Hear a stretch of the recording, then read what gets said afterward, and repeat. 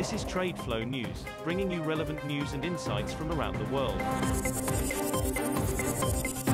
TradeFlow News, enabling trade for SMEs and economies worldwide. These are some of the key topics that we will be looking into in today's program.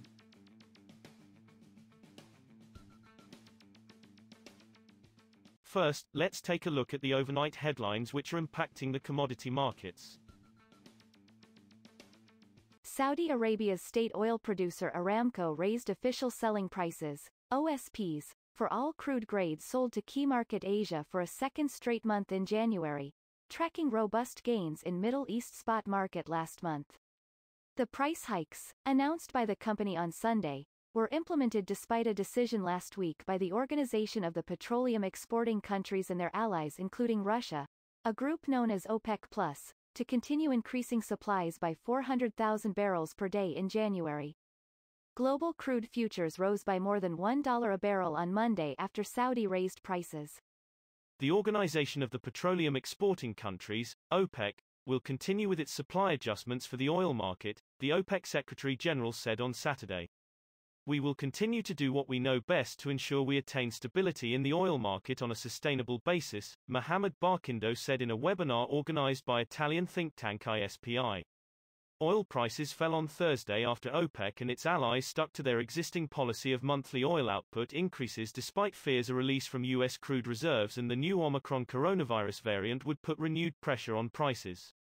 Moving on to the top news in the energy sector. The World Petroleum Congress kicks off this week with a sharply trimmed roster of energy executives and government ministers to grapple with the oil market's future as the spread of the Omicron COVID-19 variant disrupted travel. This year's four-day event, rescheduled from 2020 due to the pandemic, brings together the industry's main players about every 3 years. It was expected to feature officials from countries including Saudi Arabia, Nigeria, India and the United States discussing the role of new technologies and low-carbon strategies. But travel restrictions and worries over the new variant had organizers scrambling on Sunday to fill gaps in the agenda. Oil climbed by $2 a barrel towards $72 on Monday on hopes the Omicron coronavirus variant would have a less damaging economic impact if its symptoms proved mostly mild and as the prospect of an imminent rise in Iranian oil exports receded. Reports in South Africa said Omicron cases there had only shown mild symptoms and the top U.S. infectious disease official told CNN, "It does not look like there's a great degree of severity, so far." Brent crude gained $1.85, or 2.7%, to $71.73 by 11:35 GMT while U.S. West Texas Intermediate crude advanced $1.92, or 2.9%, to $68.18. Both benchmarks fell for a sixth week in a row last week.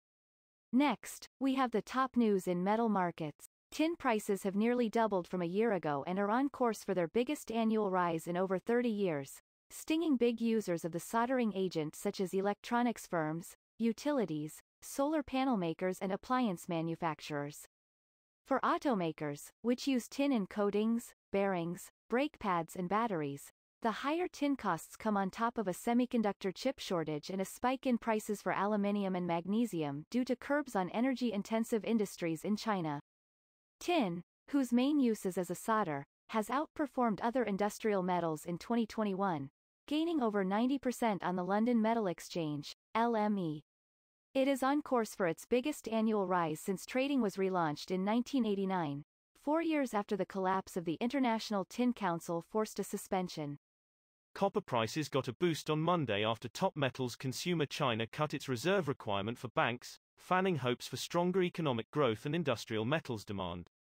3-month copper on the London Metal Exchange had gained 0.3% to $9,449.50 a ton by 10:30 GMT after trading in the red earlier and slipping 0.8% on Friday. China's central bank said it would cut the amount of cash that banks must hold as reserves, its second such move this year, releasing long-term liquidity to bolster slowing economic growth. We will now look at the top news in the agricultural sector. China's soybean imports from the United States in 2021-22 are expected to fall sharply from last season after loading delays following Hurricane Ida. An early 2022 Brazil soy crop also shortened the U.S. export window to China, the world's top soybean buyer. China's total imports of U.S. soybeans for the marketing year that started on September 1 may drop by at least 20% to less than 30 million tons, according to analysts and top importers.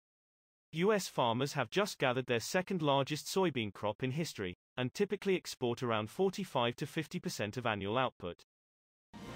That is all for today's news on commodity markets. Stay tuned to TradeFlow News as we continue to provide you with more updates. We also invite you to follow us on Twitter at TradeFlow News, which allows you to watch our program on your mobile device or desktop to receive information from there.